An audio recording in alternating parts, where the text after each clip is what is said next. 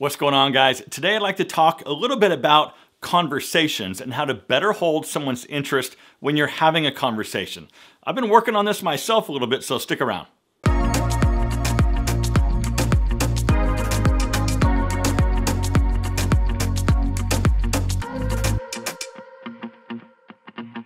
Okay, welcome back. It's great to see you, and as always, I'm glad that you're here. So the largest demographic on this channel are men between about 35 and 64. A lot of these guys are married or in relationships, but a lot of you guys are single. I meet and talk to a lot of different guys that are recently divorced and they find themselves back out there looking for a new relationship. Now, I am not a dating or relationship expert, but I do have some experience in this specific arena. And also, guys, you do not have to be single to benefit from watching this video. Having better conversations can help with lots of different areas of your life. By asking better questions and genuinely engaging in conversation, the person you're talking to automatically feels that you're invested in them and they will want to keep the conversation going. Look, guys, this concept is not rocket science, but it's also a lot easier said than done. So the next question is, how do I keep the conversation going? There's a lot of things you can do, but start by being informed and asking better questions. Okay, first of all, don't be afraid. If you want to have a conversation with someone, start one. If you're afraid that they won't talk to you, they weren't talking to you a second ago, so it doesn't matter, and that's not even a valid fear, at least in my opinion. Ask obvious questions that start small talk. I even mentioned this in another video a little while ago, but compliment people on something. Practice on random people at the grocery store. Practice on your server at different restaurants and try using better words. An example, instead of asking, what do you like to do in your free time? Ask, what's your passion or what are you passionate about? People want to talk about their passion. Maybe they've got a visible tattoo or something. Ask about it, like, wow, I'm super digging your tattoo. What's the story behind that? As they tell the story, look for things you have in common so you can expand on that and push the conversation forward. Next one, be informed. So this is something that I'm working on personally. So I'm not super into politics, but I do have my opinions. I also don't watch a whole lot of network television right now, and I get most of my current event updates online. I've also been discovering a lot of new courses on Skillshare for about the last few months since I heard about them from watching other YouTube videos.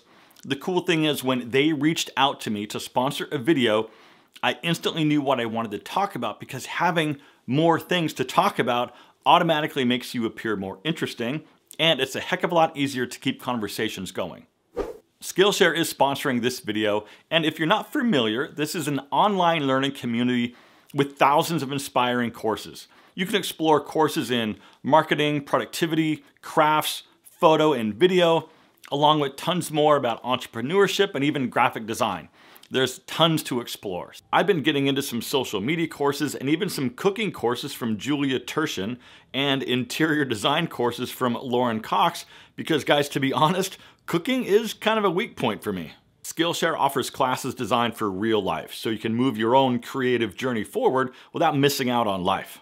Make 2020 the year where you explore new skills, deepen existing passions, and get lost in your own creativity. Look, an annual subscription is less than 10 bucks a month, but if you click the link down below in the description, you can get 2 months of premium membership for free, and you can start 2020 off by learning something new today that you didn't know yesterday.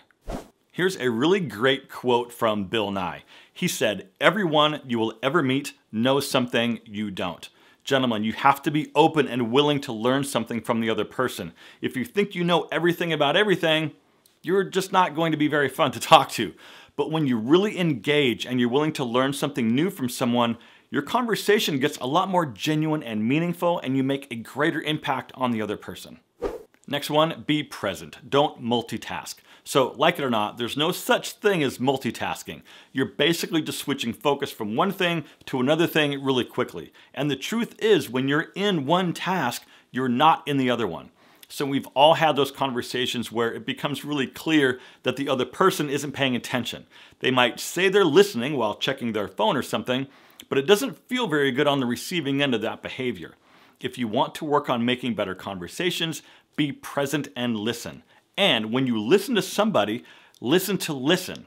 Don't listen to reply. There's a difference. Sometimes The best questions are the easiest, and that's simply to ask why. Ask an opinion about something basic. Now, don't get too complicated because otherwise it can start to sound like an interrogation, and you don't want that. So also, if you don't know something, say you don't know. There's nothing wrong with that. If you don't know whatever it is you're talking about, but you fake it like you do know, you start fumbling around and it becomes pretty obvious really quickly that you don't know, and the credibility that you're trying to build just went down the toilet. Okay, before I get into the last couple that I want to talk about, if you're digging this kind of men's lifestyle stuff for grown-ups, please consider subscribing to this channel, because the entire premise around this YouTube channel is to prove that it's never too late and you're never too old to change something that you want to change, no matter what that is. Okay, a few more, gentlemen. It's important that you make eye contact, because if the other person is talking and you're looking around the room at something else, it becomes really apparent to the other person that you'd rather be somewhere else talking to maybe somebody else. So if you're into the conversation, be into it completely.